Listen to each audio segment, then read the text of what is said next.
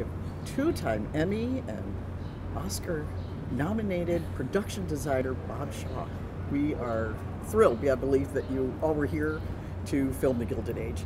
And we're wondering why Troy? What was about Troy that made you decide to come here? With Troy, it's the biggest selection of houses of the period that we really needed to feature. Washington Square from the 1830s, 1840s, 1850s, 1860s. In New York, there are very, very few examples of architecture, certainly domestic architecture, that are prior to the 1890s. And here, it's just like a field day. You can go up and down so many streets and look in all directions and see all the houses that are correct for us. And I always say that in New York, I can give them like the Beverly Hillbillies, where they can look at the building and they can't look to one side or the other side, and they can't look across the street. Okay. And here, you can walk for blocks, and it's an amazing example of the architecture of the time. I don't think there's anything else like it on the East Coast that I'm aware of. Wow. You're probably aware if there is.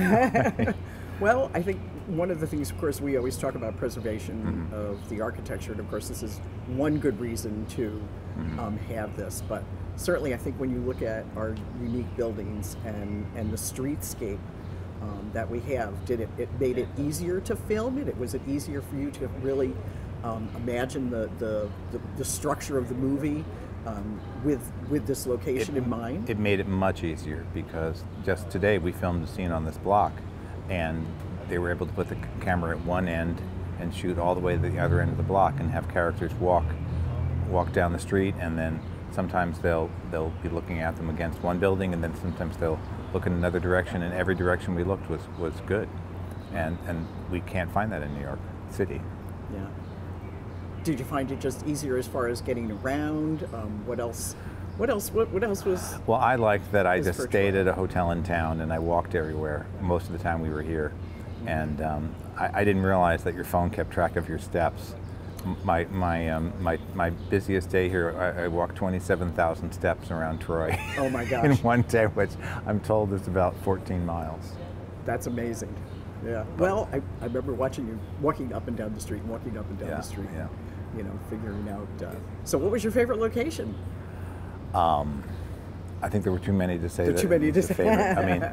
I mean, we loved filming in the music hall, and both from it being an example of a music hall of that period in such beautiful shape, and for its well-known acoustics. I couldn't resist standing on the edge of the stage and whistling a little bit and seeing how perfect the acoustics were.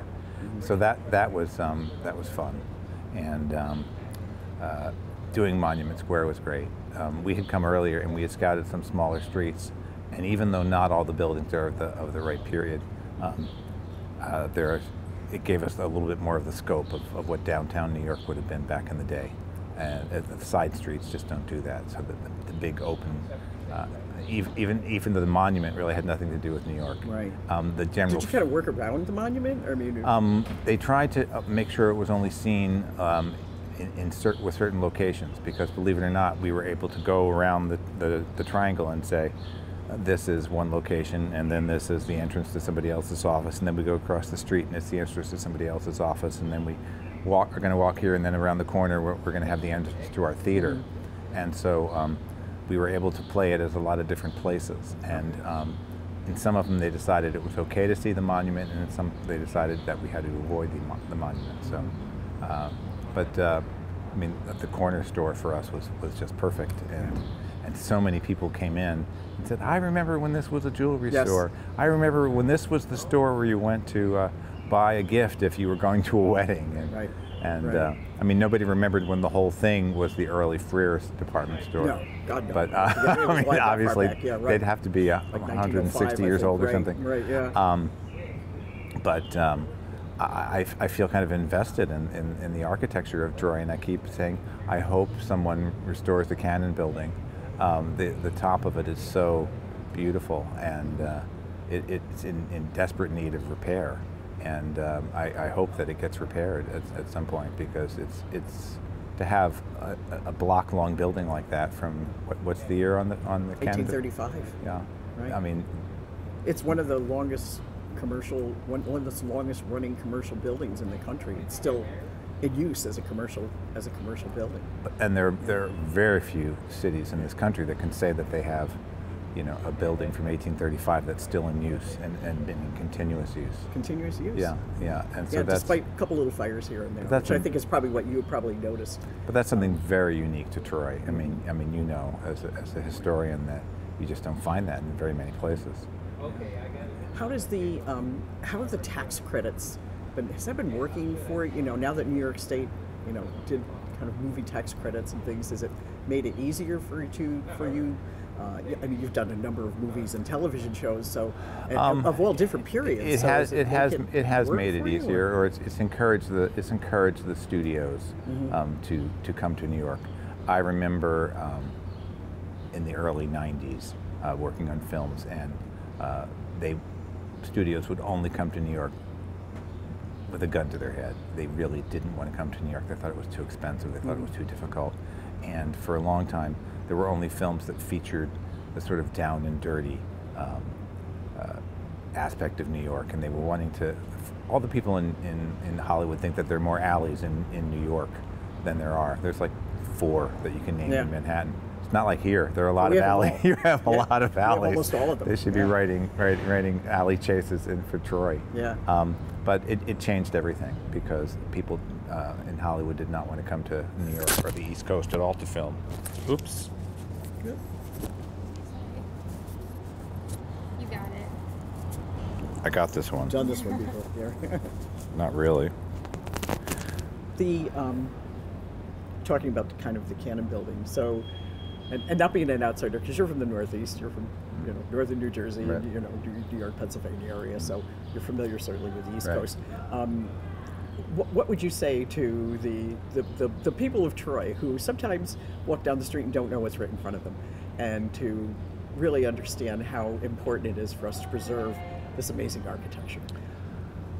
You know, I think of it as, you know, people do say, why do you want to spend money to preserve our architecture? And I think it's a sort of a key to our past. It's sort of the same way that a person, you know, for personal growth, will go to see somebody and explore how their own personal past or their own personal traumas influenced who they are today. And I think in that way, you know, the study of history, you know, informs you as who we are today, and what traumas caused us to be the way we are, and what triumphs caused us to be the way we are. And certainly the history of Troy being, you know, one of the most wealthy cities on the East Coast, and a whole different time when everything depended on the waterways, and that's when Troy was at its peak. So I think it's important to sort of know who we are as a country and as a people, you know, through our history. That's great. I can't think of anything else you'd like to share with us about your time here. That's wonderful. Wow, that's a great. Yeah. But I really do think it's like I really that way. do. Well, like, I do too. Like what made you that? What made Yeah. you that way? And Right. then, and you learn that way. And then, just I look at things all the time, and I look at pieces of architecture, and I look at, there's so much beautiful wood carving in the city, and you think that these were working class artisans who did this. Yeah. And it's a little sad to think that those people were doing this beautiful artwork and this beautiful carving, and maybe now the equivalent person is working in a fulfillment center. And, you know, it seems that, you know, being able to create things like that certainly must have been more satisfying for a person.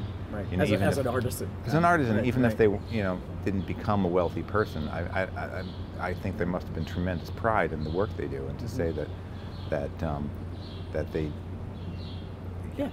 hand carve these railings and doors. I had an experience of going to scout Saint Denis in Paris. We were working on The Sopranos, and they were saying, well, there was a scene, and maybe we could do it in Saint Denis. And I'd never gone there. I'd been to Paris many times, and all the great kings of France are buried there.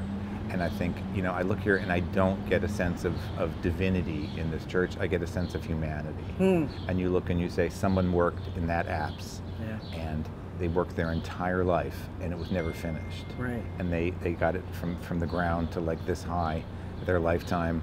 And it was a good year. There was gruel in everybody's bowl, and no one died of the plague. Right, and, no one died of the plague. But you think of all the people who went into making these things. So you know, it doesn't seem like it's less of a religious thing and more of a thing about people to look at this architecture to me. One of the things that always fascinated me was you were at the castle. You've been Yeah. at the castle, and you had all these Scottish stone carvers that came in after the Civil War and were doing all the wonderful acanthus leaves and all that stuff. And when the kind of City Beautiful movement ends, do you know where they all end up? In Barrie, Vermont. Really? Carving gravestones. Oh wow. And it's like, wow, they took that amazing skill. Yeah, you look at well, you've seen it. You've been looking down at Washington Park at the Gilded House and the castle. You go over to the Capitol. You see the same things and the little gargoyles and all that stuff. And they end up going up there and carving gravestones because all the work, kind of stopped after. But it's interesting to think that a lot of things, you again probably know more than me, that a lot of things weren't drawn so much as they were sort of like discussed, and it's like, yeah, he does good acanthus leaves. Oh, if you want gargoyles, he's your guy. Right. You know. Yeah. Go see him. Yeah. Right. Yeah. And so it's you see the history of the people. I think. You're right. I think you're right. It is interesting, and you can't help but look at all the other components that happen. Everybody talks about the hearts and the cluets here in the course of this house, and you need the money to be able to pay that. But it's all these workers that. But also even middle class homes. Yeah. At the time. Yeah.